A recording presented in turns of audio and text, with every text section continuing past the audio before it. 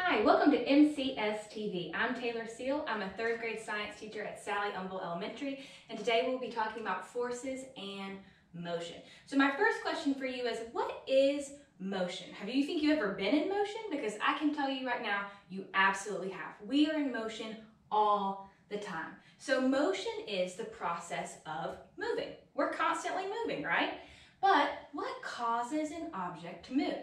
Have you just been playing outside before and all of a sudden just a ball rolls past you and you look around and there's no one there?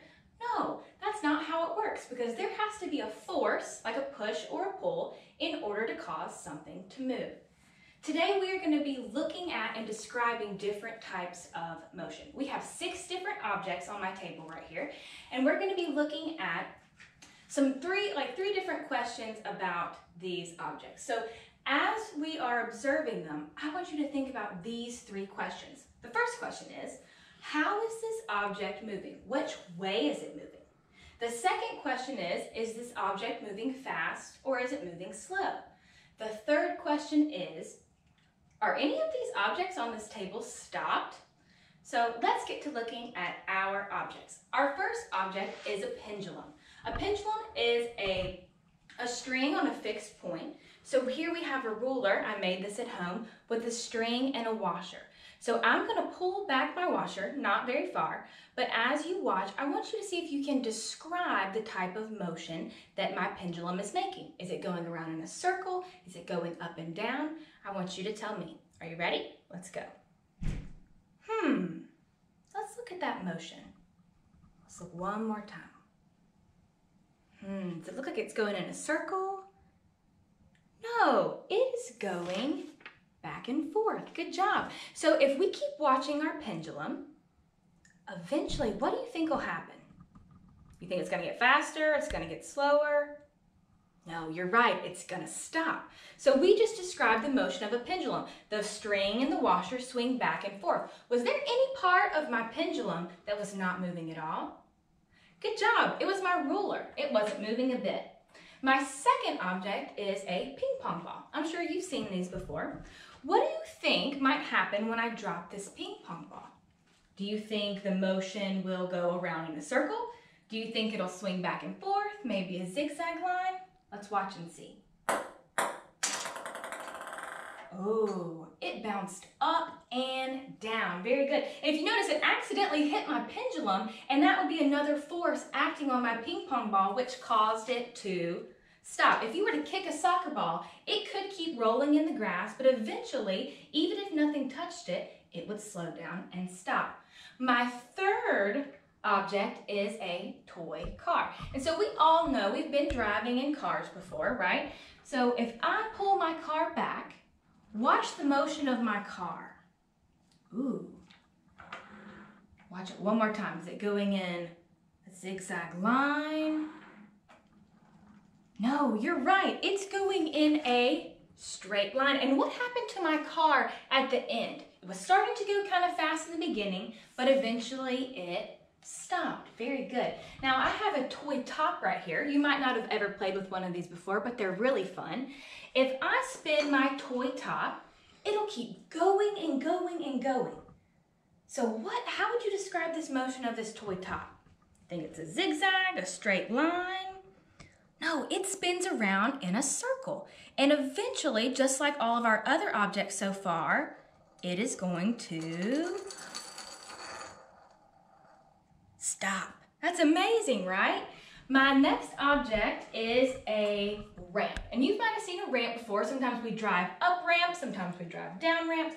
But right here I have a ramp made out of a simple clipboard and some blocks.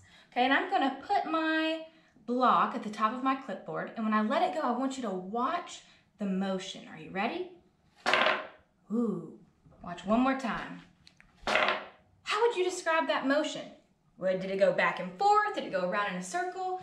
Nope, it went just in a straight line, just like our car did. And when our block reached the bottom, it also stopped. Very good.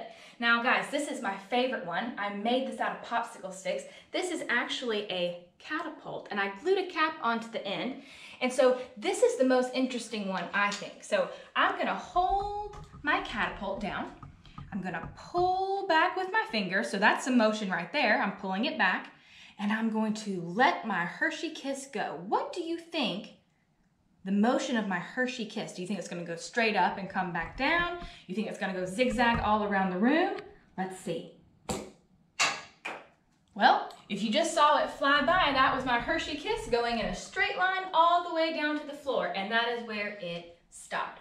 So guys, we've been talking about which way it was going, how fast or slow it was going, and some things that didn't move, like our ramp didn't move, the ruler didn't move, but we've actually been describing some really scientific words like direction, speed, and rest. So direction is which way an object is going, okay, how it's moving.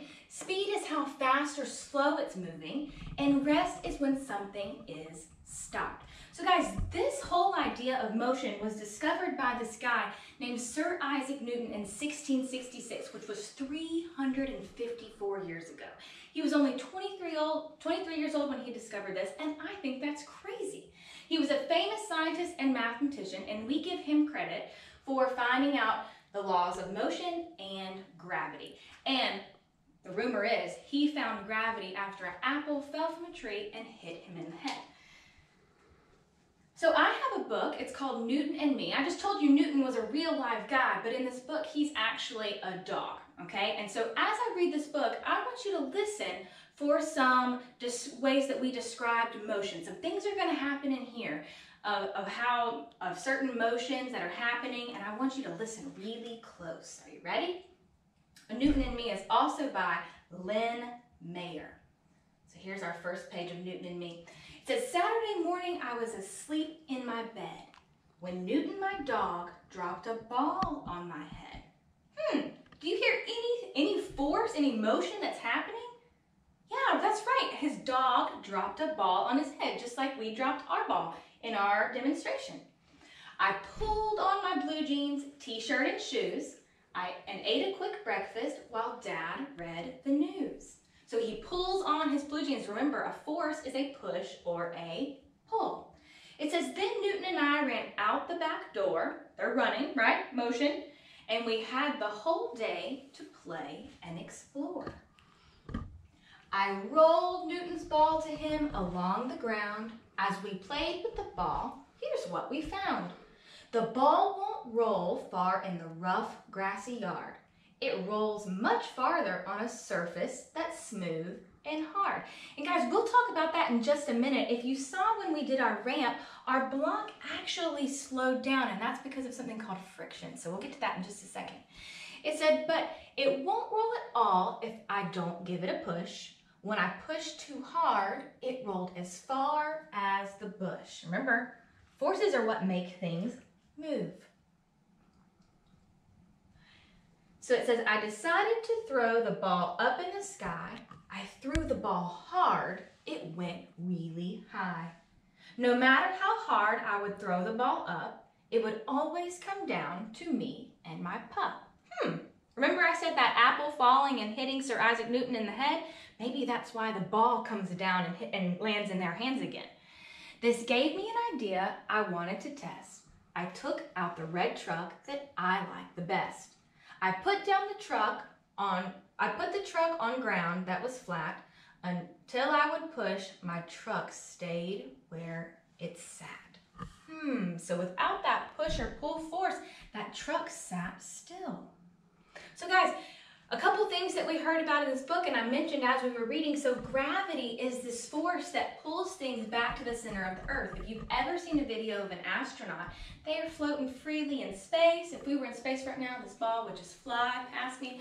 But on the earth, we have a force called gravity that pulls everything to the center. That's why if I pick up this block, it gets pulled right back down. So you also heard about this force called friction, which it says right here, it slows or stops something from moving. And if you think back to what we read, it said the grass made the ball roll slower than the concrete.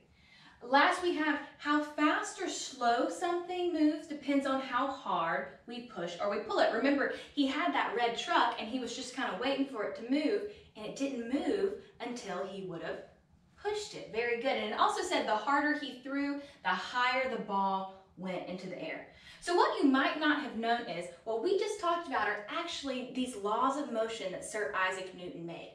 So the first one says, any object in motion will continue to move in the same direction with the same speed unless forces act on it. And I know that sounds super crazy, but if you were to kick a soccer ball outside in a wide open area, it would continue to go and go and go and go until another force acted on it.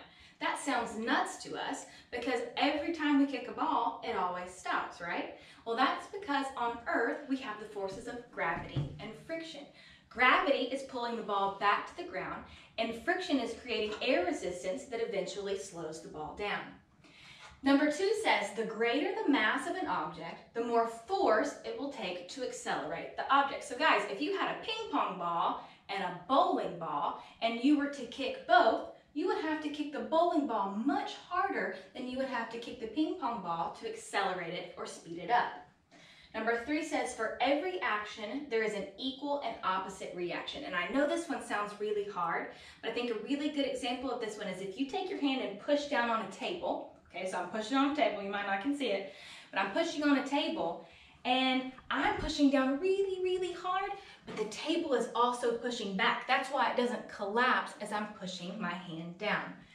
So guys, you might not know this, but there are forces in motion all around you.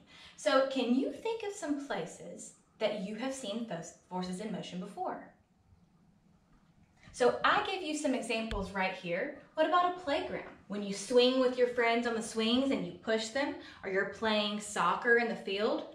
What about waves at the beach? Some of you might have never been to the beach, but a wave, it has a pattern. It goes up and it falls. It goes up and it falls. A roller coaster is a really good example of forces in motion. It propels the roller coaster forward and it gets to do all these cool tricks. What about tennis? Tennis, you're constantly hitting a ball with a racket, so you are giving force to the ball and then the other person returns it. Doing a cartwheel. Do you remember when I said I was pushing down on the table really hard? When you do a cartwheel, you're putting force on the earth and the earth is putting force back on you. That's why you don't just crumple down into it. And lastly, throwing a ball for your dog. Guys, the harder you throw the ball, the farther it will go. I really enjoyed our time here together at MCS TV. I hope you come back to tune in again. Thanks, bye.